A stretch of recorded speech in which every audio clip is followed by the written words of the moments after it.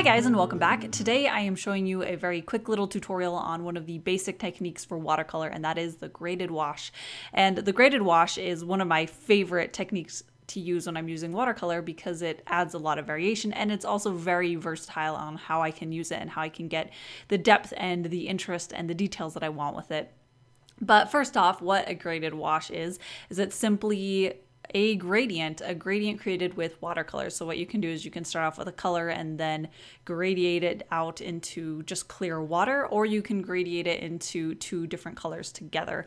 I prefer to do the method of simply going from a color into clear water and then layering multiple graded washes on top of each other to eventually get the look that I want. So if I wanted two colors together, I would usually do one wash going one direction, let it dry, and then another wash going the other direction, let it dry, simply because it allows me to have a little bit more control. But I will talk a little bit on how you can do both of those. But starting off, there are two basic techniques on how you can get your graded washes. One is wet on wet, and the other is wet on dry. And as the name kind of implies, is wet on wet is where you get the paper wet first with just plain water before you add any of the colors, and then you go in with the color itself and you create the graded wash on top of it.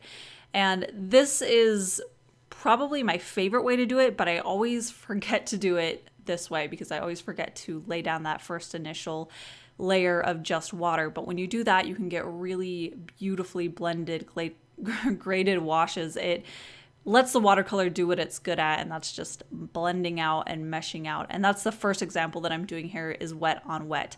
And when you're doing a graded wash, you just have the paint mixed up, and then you have a little dish of clear water. And starting off at the top of where you want the color to be the most saturated, I go in straight with the paint and I just stroke it down once and then twice, and then I will dip the brush into a little bit of the clear water and then mix it a little bit with the paint, and then I do a couple more strokes with the brush again, and then I dip a little bit into the water and I mix it into that area that I had already mixed the water in. And it's just a process of introducing more and more water as I dip my brush in until I get to the point where I decide to only go into the water. Now, when you're doing this, you'll see that a little bit of the pigment pulls down each time you go in there.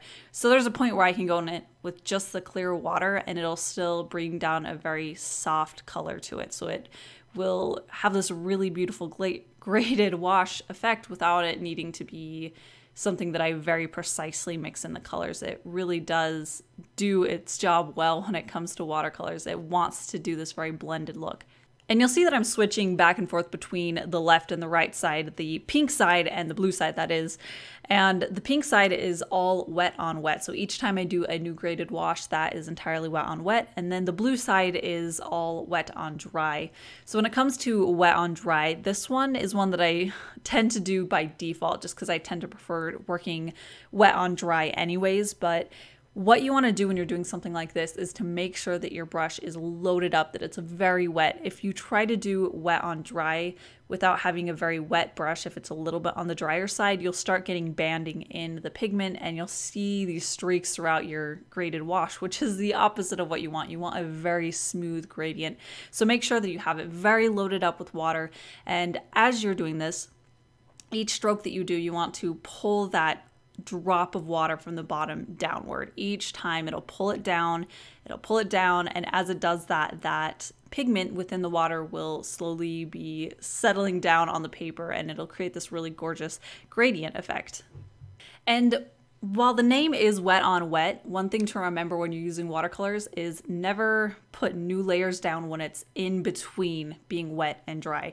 So I only put paint down when I have just loaded up the paper with water, it's wet, it's saturated, and it's ready to have paint on it, or when it's completely dry. If it's started to dry but still a little bit wet to the touch and you put another layer down, it can disrupt that really smooth gradient below it, and it'll give it this very splotchy look, or it can be very uncontrollable how it does affect it. So make sure that whether you're doing wet on wet or wet on dry, that it is either completely wet or completely dry.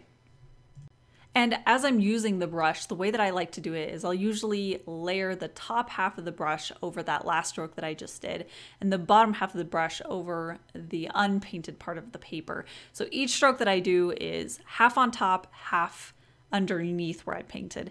And this helps so that each time I go over that, it pulls the paint down from the layer above it, from that little strip of water, that droplet that you can see there. It'll pull that paint down, and each time that I add a little bit more water or a little bit more of the other color of paint, if I'm doing two paints together, it will pull that pigment down, and eventually it'll just get less and less and less, but it will do so in a very gradual way. So again, I do it half over that brush stroke that I just did and half over new paper area.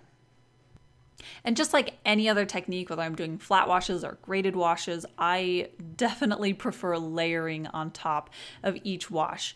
And that's just where you glaze it. So again, just make sure that that layer is completely dry before you do the next one. But here for this example, I think I do maybe 3 glazings on top of it, and that adds a lot more saturation to the colors there. It'll add 3 layers of those pigments rather than just one. So if you feel like when you're using watercolors they're just really soft or desaturated and they don't have that impact that you want, start layering your colors. When you layer it, you'll get really gorgeous results.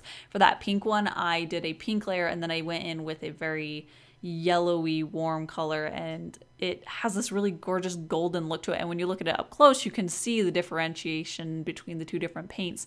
But when you're looking at it farther away, it meshes together into one color. It's a great way to add a lot of depth and interest to your watercolor pieces. And repeating glazing can really help smooth things out. So like I mentioned, and like I'll show you that first example that I tried to do where I got it really streaky, I did several layers of glazing on top of it of these graded washes, and after a while it evens it out. So those imperfections that are very obvious with your first pass can become almost invisible by the time you're on several passes into it.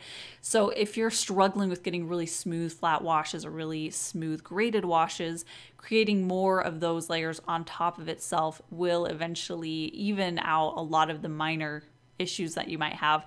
I do that all the time, where if there's something that it dries a little bit weird, so some area has a little bit more pigment and a little bit less in some areas, I let that dry and I just do several layers on top of it until it builds up to the point that it has this really smooth look to it again. So it is really very redeemable when you do have these washes that aren't perfectly smooth. It's not the end of the world. There's a lot that you can do to smooth that out and really bring it back into a nice, flat, even look. And so for that blue one, I eventually did that purple fading up into the blue. So that is how I like to do 2 different colors together.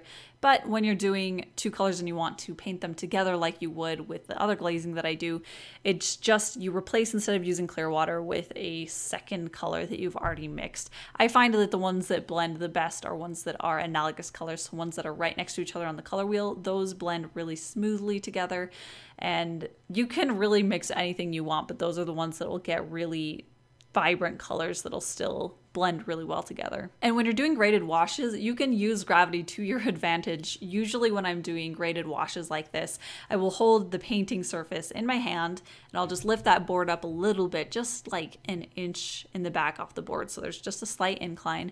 And as I do that, as I do each stroke of paint, the gravity will pull that water droplet downward with it. And that, again, just helps the paint disperse in a really even, smooth way, in a way that I don't have to fight quite as much as when it's laying flat. And for these ones, I just stuck a little roll of tape underneath the back edge of it, and that just propped it up just enough to bring that paint down, and you can immediately see the water pool down at the bottom edge. And you want to make sure that it's enough that the water pools down into that bottom little lip of water that you'll see on my paint, or on my paper that is, but not so much that it's lifted high enough that that water breaks and then it falls down. You want it to stay there so that you can control how that water droplet spreads down throughout the paper. And that is it for today. I know today was pretty basic, but sometimes I need to get back to the basics and remember how to do it. And I'm glad that I did, because that first example showed me that I do need to get a little bit more practice in with that. But yeah, that is about it for today. I do post every Wednesdays and Saturdays. And I think for these little graded washes, I'm probably going to cut them out and add some sort of image on top of it. So I'm excited to have these nice smooth graded washes to work off of as a base. But yeah, I had a lot of fun getting back to just painting these nice smooth gradients. They're really pleasant, and it's a really good idea if you're starting off to practice doing graded washes like this and practice your flat washes and just get used to doing it before you're into the final paintings, because that way you can get very comfortable with that technique. Anyways, that is it for today, so I'll see you guys at my next video.